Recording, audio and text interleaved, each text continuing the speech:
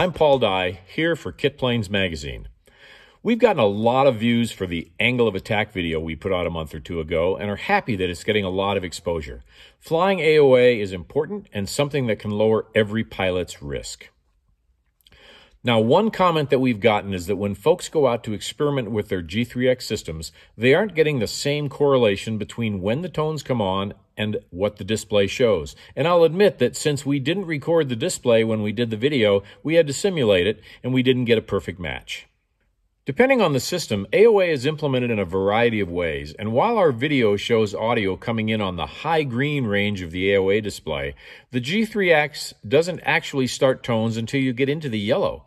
So we have re-edited the video to better represent the G3X behavior. Now, other systems give tones at lower AOAs, and you can calibrate each system differently. So it's important to calibrate the way that you're going to fly, the way it works best for you, and then to make sure that you understand what your system is telling you. I hope that you find the video educational and that flying AOA lowers your risk. Well, we talk about AOA all the time, angle of attack indicators. It's actually a very, very simple way to fly, but some people think it's a mystery because they haven't used it. Let's go take a short flight and we'll show it to you. It's a very easy demo.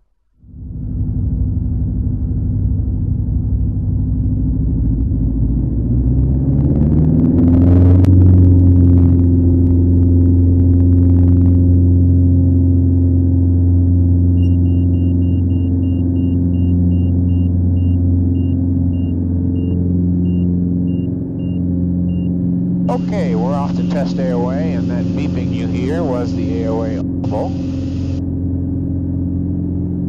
AOA indicators right here.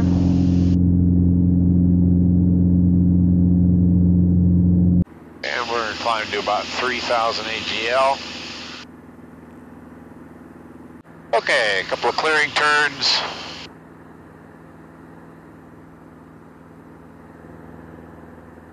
On our way out to the practice area.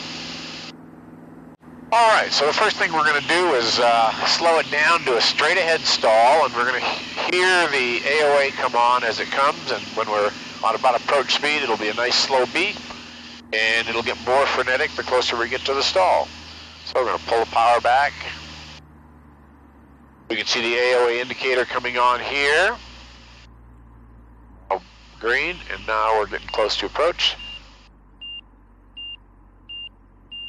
That's a good approach, and now we're going to start slowing her down. And you can hear the AOA getting frenetic. There's red. And there's the brake. Add a little power. We're going to do that again, straight ahead. There's approach. Very nice. Calm. Here goes going. Slow it down to the stall.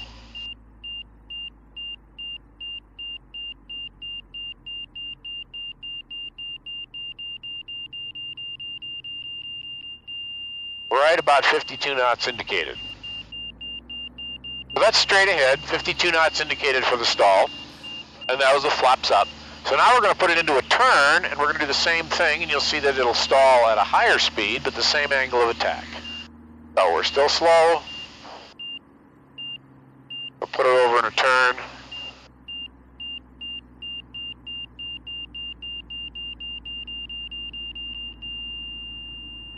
There was the stall at about 68 miles an hour, but again, the same angle of attack. We'll do that once more. There's the stall, and we'll recover.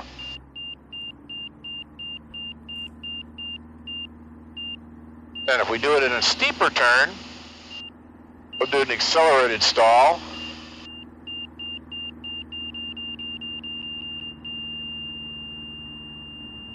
There we go, and it rolls out on itself. So that one was at about 80 something, and you can see that the stall speed varies with G loading, which can be simulated with turn, and the angle of attack still comes in and does its thing for us. So now we'll go back to the airport and we'll take a look. Now, a couple things to think about while we're doing this. We can see that there's a nice indicator here on the EFIS screen, a visual indicator. And when we're doing stalls, I was actually looking at that a little bit after I'd cleared for traffic. But once we get into the traffic pattern on a visual flight day, a VFR day, we're just not going to be looking here. And that's when the tones become so darn important. The tones are just something independent. And the calmer they are, the closer you are to approach speed. And the more frenetic they are, the closer you are to a stall. So we'll head back to the airport here. And we're using right-hand traffic today, which means I'm going to be looking out to the right of the airplane out here when I'm in the pattern doing turns, downwind to base and base to final. And my eyes aren't going to be anywhere near this wonderful display. So the tones are what's really going to be important when we're landing. State Valley traffic, RV 4 Mike Sierra, 6 miles to the northeast, inbound to enter a right downwind for runway 5. Now, the EFIS in this airplane is calibrated at one aerodynamic configuration. It doesn't know whether the flaps are up or the flaps are down. And we've got that set mostly so that it's going to give us a good indication on approach with the flaps out. So we'll see how that works when we do this. But some of the more sophisticated EFISs will have, or some of the EFISs will have an actual flap switch, which tells it where the flaps are up or down, and it can have two different calibration tables, one for where the flaps up and one with the flaps down, and then the EFIS knows. But the only problem with that is it doesn't really know that the flaps are all the way down. Usually the switch is configured to say the flaps are not up. So once they go down about 5 degrees, you switch to the alternate table. If you calibrate it to the most conservative method, which is the flaps up case, then it'll always give you a little extra margin in the pattern. State Valley traffic, RV 4 Mike Sierra is entering a right downwind runway 5. Full stop. So we're slowed down to flap speed. We'll go ahead and drop the flaps all the way.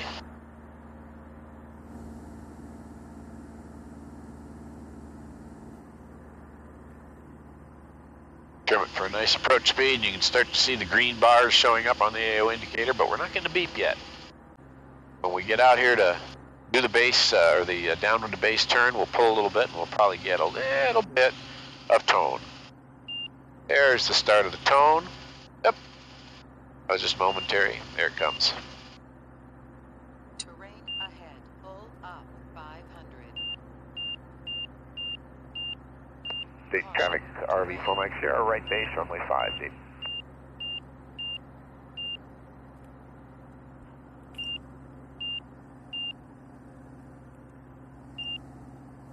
Final check.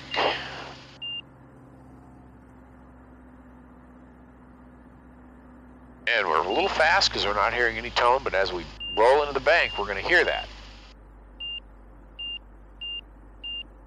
And lining up to final. Get a nice steady tone.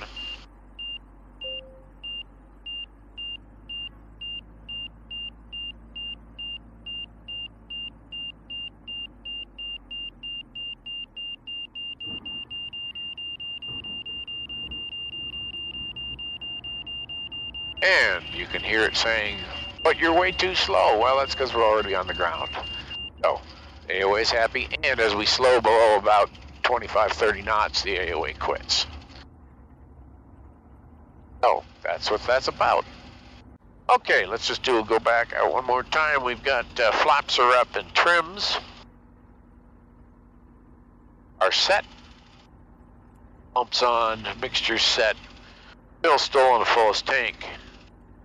Everything else looks good. Altimetry, yep, we're set. Radio's still up.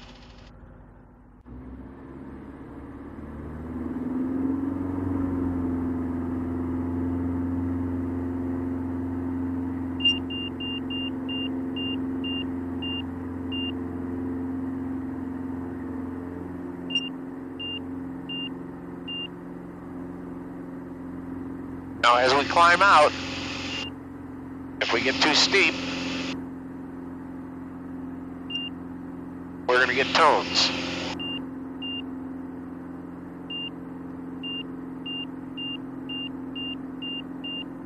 And that's a really steep climb. But that'll save your bacon if you're trying to get out of a small box canyon and you're climbing like crazy and you get the noise. beeping in your ear, you know that unless it gets terribly frenetic, you're going to be okay.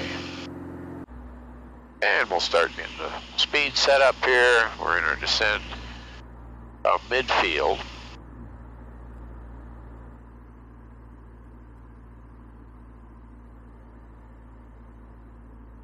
Fuel pump still on. Prop full in. Mixture is good for our altitude.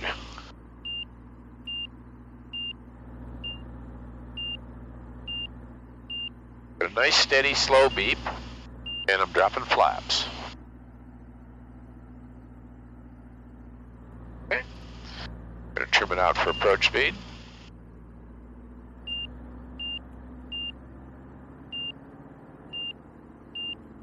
We're gonna kind of maintain altitude here for a little bit. 500. When I turn the corner and put it in a bank, you'll actually hear it beeping a little more frenetically. Now, if I'd pulled too hard in that downwind to base turn, it would have gotten even angrier, and you'd hear that tone a lot more. So now we're descending, got the angle of attack lowered a bit, we're a bit faster, and we're going to set up for the base to final turn. State traffic RV 4 Mike Sierra, base to final runway 5, touch and go.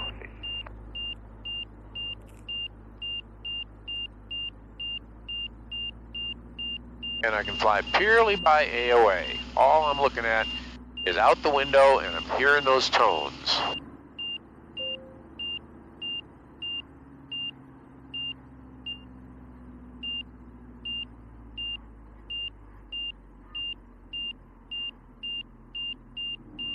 Nice little wheel landing. Now the flaps are going to go up. Tail wheels on the ground, and we're going to go for takeoff. State traffic RV 811 Echo Bravo, 3 miles to the north, 7,000. Maneuver enter midfield, and then we're to your right 5. I copy the traffic.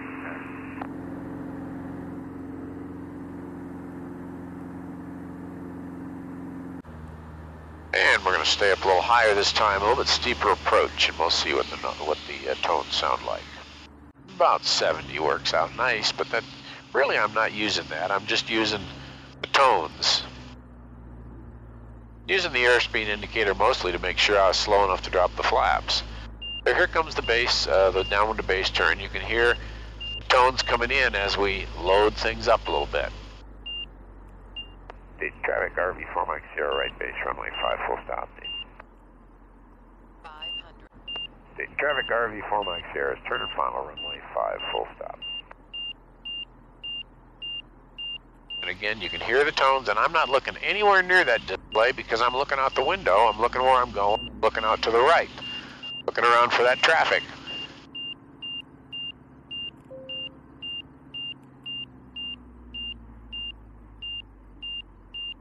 As we slow down for the flare.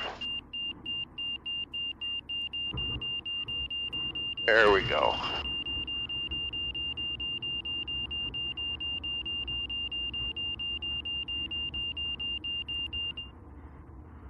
I should mention that at this airport, which is our home airport, we all use the underrun to make shorter landings. So it's perfectly legal, and I wouldn't recommend doing that at a strip that you weren't familiar with.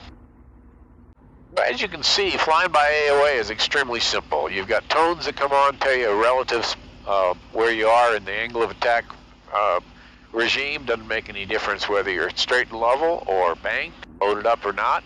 It'll even work inverted for that matter. The only thing you need an airspeed indicator for is to make sure that you're below the top of the white arc to drop the flaps, and if you've got to retract to drop the gear. Traffic RV 811 turning right base 5, full stop.